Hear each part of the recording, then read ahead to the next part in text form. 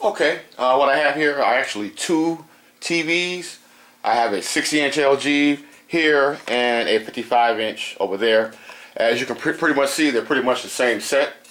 Both of these sets were manufactured in 2013. This is a 60 LA 8600, and that one is a 55 LA 6900. Okay, it's just small. You see pretty much the same set, same bezel style on the bottom, the same big speaker on the side. And these are edge-lit TVs, which means that they use a different connector. And I'm just going to explain to you what an edge-lit TV is in case you don't know. I actually did a video probably a couple years ago on a 55-inch edge-lit LED TV. Disassembly process, and that'll explain it probably a little much better. But instead of the typical LEDs in right here and back, right behind the screen, going across this way, they actually use a set of strips, something like this. Okay, and I'll just give you a little close-up on how they would actually look up close. Okay, these are the actual LEDs. Don't worry about the dirt and stuff. They won't look this dirty. That's because this actually melted the little screen that's in between. So what they use is a big diffuser screen, and the way these are mostly set up is you'll have two strips in most cases, and they'll be located at the top like this, right next to each other. Okay, and then they'll have they'll be located one on each side, one on this side of the TV, and the other one on this side of the TV. And the LEDs will be facing toward each other, okay? And there's a big screen. The first screen is an actual diffuser screen which goes across up to the height of the LEDs, and that's what spreads the light evenly across when the LEDs light up, okay? And each of these are different sections on the LED. Like say one line might light this LED to number 30, and then the other line might light number 31 LED to number 60. Okay, so this is one of the strips. I'm just going to show you how it lights up. We'll just go to one side here, and we'll check that one. That lights up, and we'll just go down the line. Okay.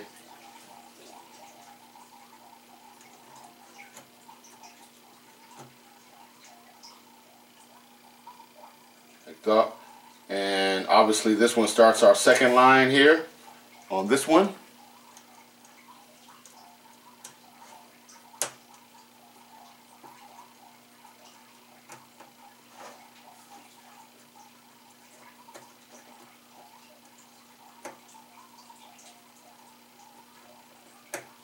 And this will be a last line. Okay, so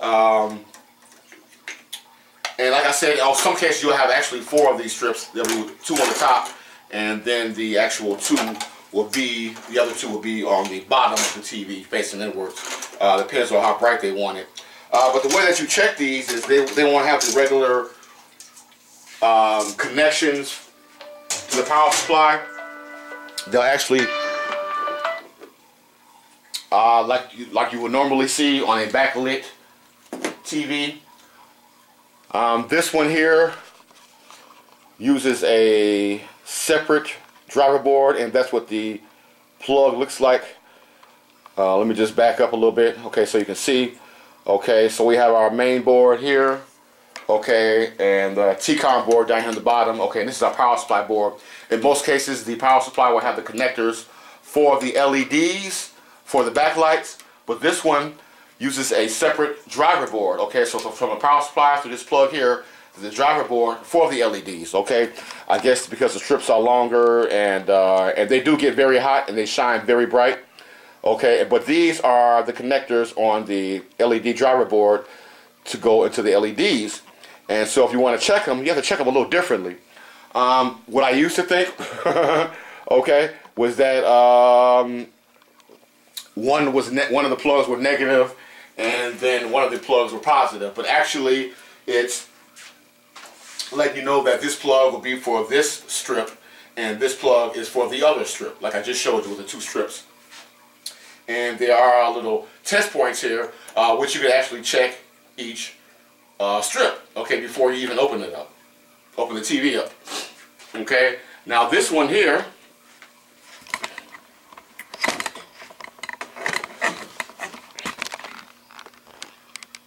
uses same kind of plug. Okay, all right, and the good thing about this plug is actually labeled right on there where to put your meter when you're testing each strip, and that would be these two plugs here. Okay, but this plug is actually on the power supply. This doesn't use a separate LED driver board. Okay, which is cool. Okay, and like I said, pretty much same setup. Just doesn't use a separate driver board. So I'm going to show you how to check each one of these, so you don't get confused and get a brain freeze as soon as you start looking at it. Like, damn, how do I check this? Okay, so I'm actually going to start with this 60-inch TV, the separate driver board, and I'm going to zoom in on the actual plugs that go to the backlights.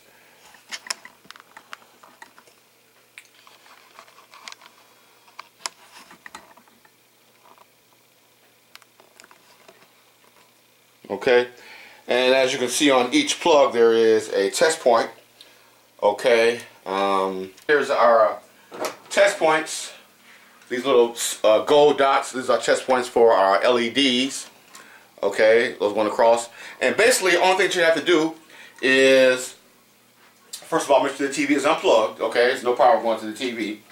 And we're just going to take our LED checker, and I'm going to use my meter first, just to let you hear it.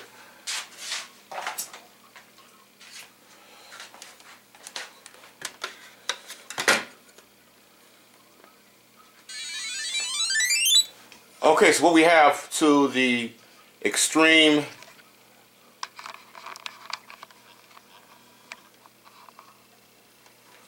over here is our actual, these are the actual ground points where you could ground your meter, or it can go right to chassis. That does go to chassis ground, okay? And so we're going to take our LED checker, and we're going to take our negative pin, and we can either go right here on either one of these three dots, or on chassis ground right there, okay? And this little dot next to it right here, as you can see, there's a dot right here for this plug, and there's a dot on the other side for this plug. We can actually test the whole entire strip by just putting our meter on this side, okay, or on this pin right here, this side.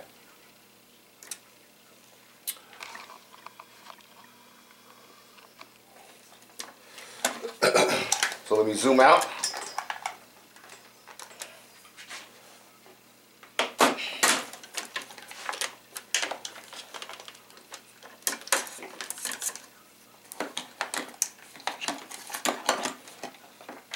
Hopefully you can see that. Okay, and so I'm going to go ground our meter, and I'm going to go, or put it right here, and I'm actually going to go right there, and hopefully you can see that. Come on.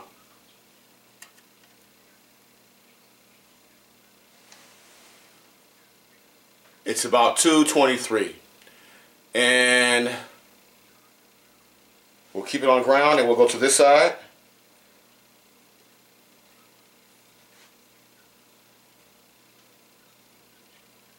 Same thing, about 220, 230, something like that.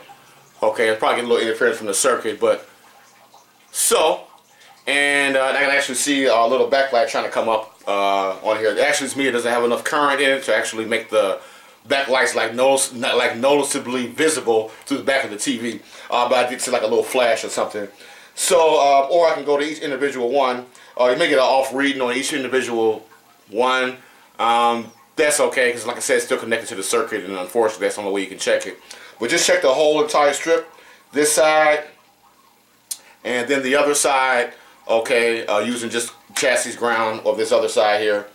And if you get an open reading on either one of those strips, you know you have a bad strip, pretty much.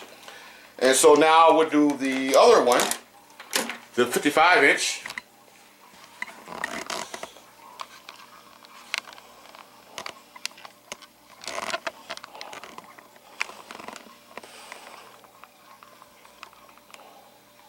Okay, those are our plugs there, and those are actually labeled on the pins. They don't use the test points here. They do use a test point here. As you can see, there is a plug right there. I'm sorry, right here. 2 pins. One says negative, the other one says positive, I believe. And we actually check it like this.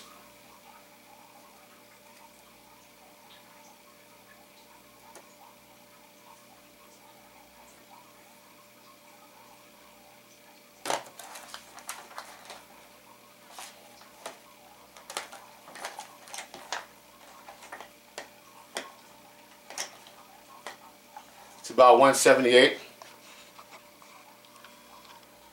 180. There you go, so you can see that.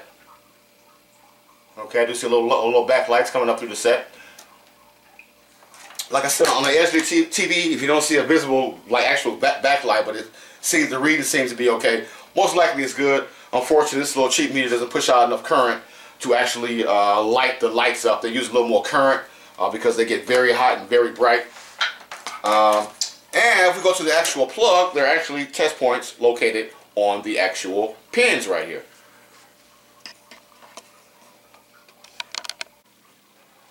Okay, as you can see, these plugs are actually marked. Okay, there's a LED plus, it's the first pin. Okay, and then there are no connections until we get to the last 3 pins. There's actually 3 lines on each LED strip. Okay, and we see 1, 2, 3. Those are the last pins to check it with. And on here, same thing. LED plus is right here.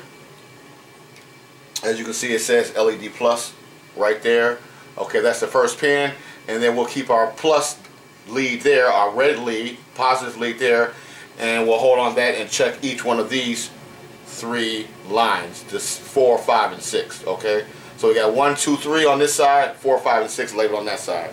So let's see what we get. So I'm going to actually zoom out.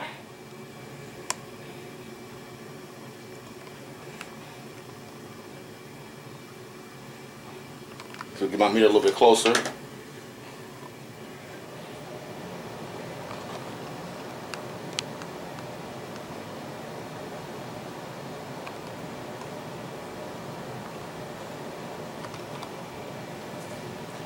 And I'm going to take my positive lead, okay, place on the first pin, which is LED, which is labeled LED plus, and then VCC1, which is the end.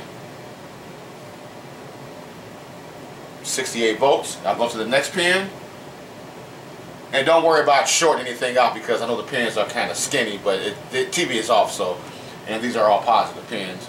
Okay, so, and then we'll try to ease it onto the second pin, which is a little bit shorter, around 68 volts, 67 volts, close enough. And then our third line, VCC3, 68 volts. Okay, same on this side, we'll put our positive lead where it says LED plus at the very last pin or first pin, however you want to look at it. And then we have VCC 4, 5, and 6. 6 is on the end. 68 volts. The next pin, 68 volts. And then the third pin, I'll kind of barely touch it there. 68 volts. Okay, so we know that our strips are good. In most cases with these TV sets, you will have actually double check the power supply, and on this particular one here,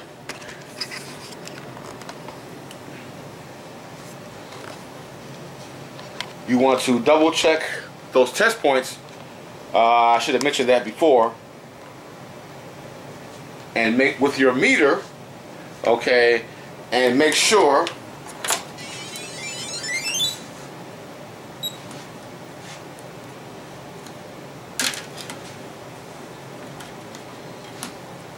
that none of these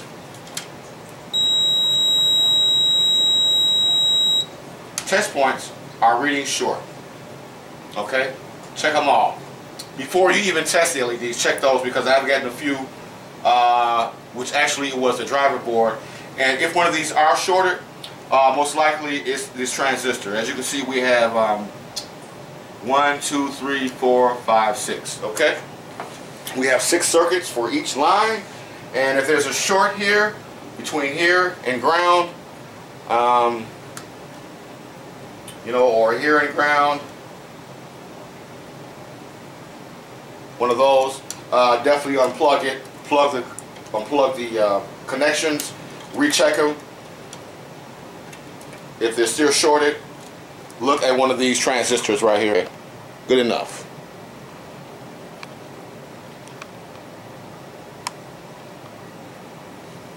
There are 6 lines, remember, 3 on each LED, and we have 1,